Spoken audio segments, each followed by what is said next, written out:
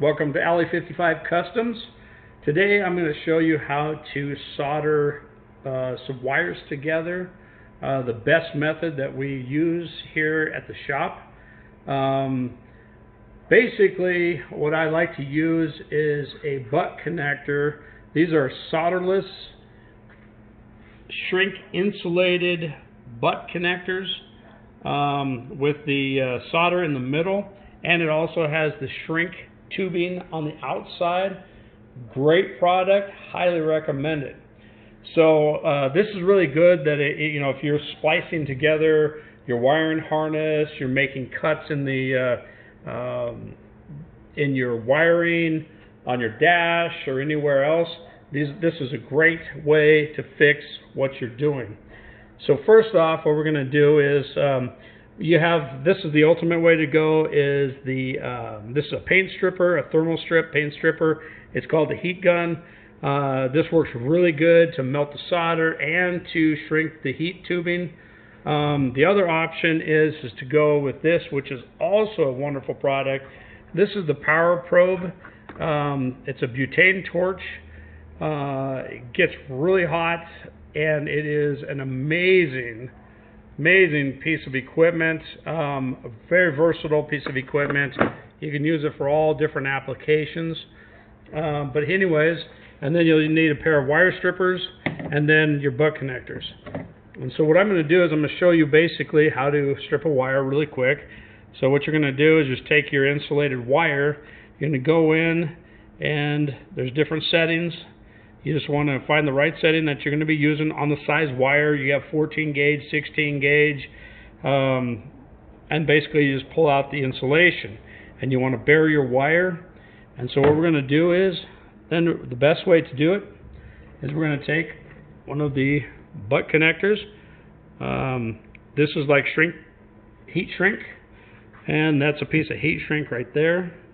And what we're going to do, this whole thing is heat shrink. Solder is already built in right in the middle of it. And so then what we're going to do is we're just going to spin the wires a little bit so it doesn't fray back on us when we put the heat shrink on. Slide it down, and then what you're going to do is you're going to do the same on the other side. You're going to take the two wires, you're going to put them together, and what you want to do is you want to make an X. You're going to wrap the one inward, spin it around. I find this is one of the best ways to connect a wire. This will not come undone. And then spin the other side around like this. And what it does is it makes a really super tight fitting right there. Then what you want to do is slide over the top. Dead center, you want the solder to be dead center of the wire.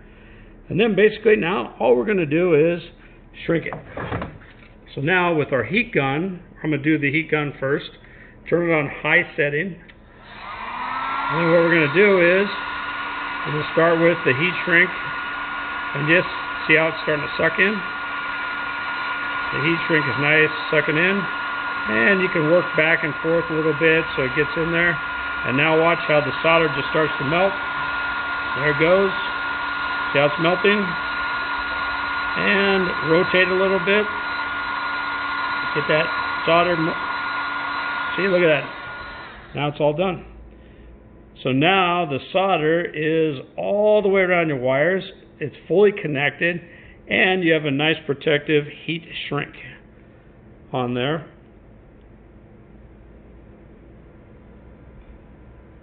Okay, and that's the first way to do it. The second way to do it is just cut this wire.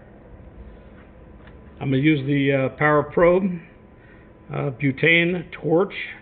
You can buy other torches also that are not, I think this was around $70, I think, if my memory is correct. Once again, you want to spin your wires so when you actually put the heat shrink on there, it does not bend back any of your wires. Sometimes if you leave them open, it pulls the wires back and it gets all caught up. You don't want that. You want it nice, crisp, clean look. Again, spin these wires. And then you want to take it again with the X. You want to rotate them around. One way this way, and then you want to go around the opposite way on this one. Just like so. Once again, nice tight fit. Slide this over the top until the solder hits the middle. Now on the butane torch, like again, wonderful product. I love this thing. I've been using this actually for probably the last 4 years. You just take your butane, which you can buy that almost anywhere, and this is how you fill it. You just actually add it in right there. Your butane gets put in through the bottom of the torch. When you're ready to light it up, all you do is you turn this to the unlocked position, turn your flame, basically you're going to turn your gas on, hit your flame, and there you go. And you can increase it or you can decrease it to a low flame. So what we're going to do is we're going to keep it on the low flame because this really doesn't need a whole lot of heat to shrink this. So then what we're going to do is we're just going to walk it back and forth. And you got to be careful when you're using this because you do not want to burn. See how it's quick? It's super quick. You want to run it back and forth, and you do not want to burn the outside sheath of the wire because it's easy to catch this on fire, to burn it or whatever. So the easier way is to go with the heat gun versus the butane torch, but I find myself jumping in and grabbing the butane torch because I just think it heats quicker. It seems like it gets in there really well. I love this product. So anyways, that is a solid connection. So anytime you want to do any kind of electrical connections with your wiring harnesses, this is the way to go. I highly recommend it. Subscribe, like, and comment on this video. We will have many other videos in the near future. We're doing tons of vehicles on a weekly basis. So every time you come back to our videos, it'll be something new. Thank you so much.